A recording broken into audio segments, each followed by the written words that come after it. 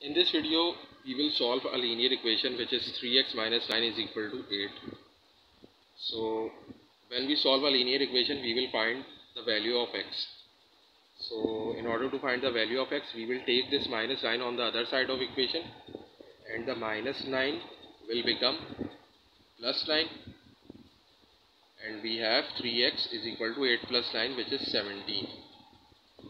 And now we can see that 3 is multiplying on this side. So when we take this 3 on the other side of equation, this 3 will divide 17. So we have x is equal to 17 upon 3. Now we can see that this fraction is improper fraction, so we can convert this improper fraction into a mixed number. So how we can make this a mixed number? We will divide 17 by 3. So 3 5s are 15, and we have 2 as a remainder.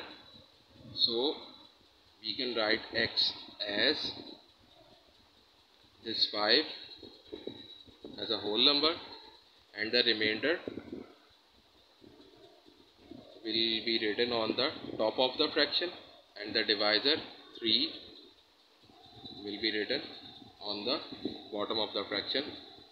So the 17 upon 3 can be written as 5 whole 2 upon 3, and this 5 whole 2 upon 3 is the solution of the given equation, which is 3x minus 9 is equal to 8.